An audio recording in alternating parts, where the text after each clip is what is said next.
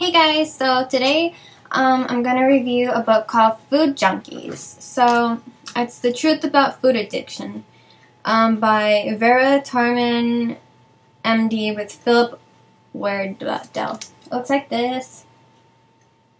And it's about, I'll read the back of it, overeating, binge eating, obesity, anorexia, and bulimia. Food Junkies. The Truth About Food Addiction tackles all of these in discussing the complex, poorly understood issue of food addiction from the perspectives of a medical practitioner and dozens of survivors. What exactly is food addiction? It is possible to draw a hard line between indulging cravings for comfort food and engaging in substance abuse. For people struggling with food addictions, recognizing their condition, to say nothing of gaining support and advice, remains a frustrating battle. Built around American science and the experiences of people suffering and recovering from food addictions, Food Junkies offers practical information on how to beat food addiction. It offers a knowledgeable and friendly guide to the goal of food serenity.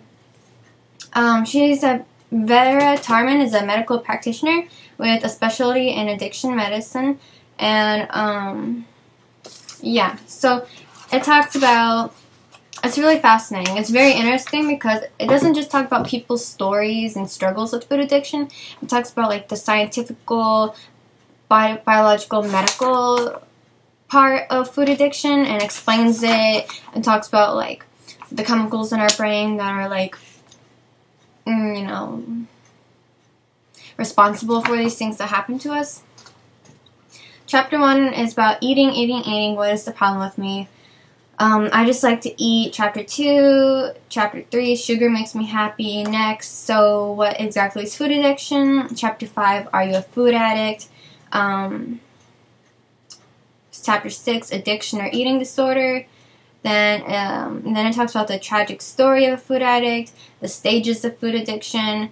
It talks about some anorexic people's stories. It talks about what do I do now? How to stop the food, switching addictions, and then finding food serenity, and then a happy ending one day at a time. And it's amazing. It talks about, like, I highlighted some stuff in the books that I liked. Like, our message is simple. If you see yourself as a food addict, you must treat your trigger foods as a drug.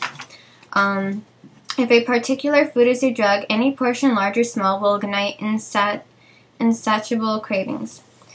I knew that thinking about snow cones or anything edible was dangerous for someone carrying 30 extra pounds.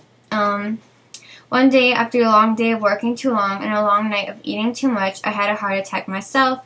Chemically dependent on food. I was sure it was caused by overeating a specific food, which was wheat.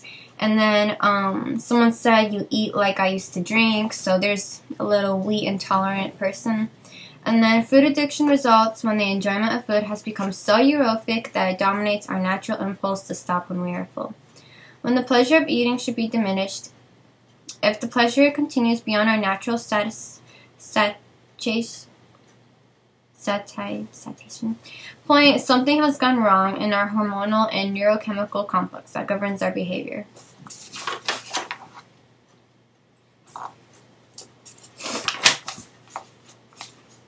When I stop and ask myself, what am I really hungry for? The answer is always, I'm hungry for balance. I'm hungry to do something other than work. And then,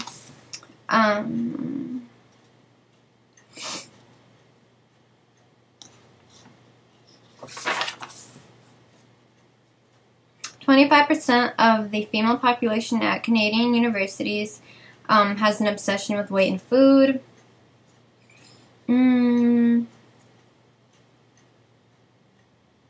The trick was simply not to start eating these trigger foods because I would just stop, start again, and yeah.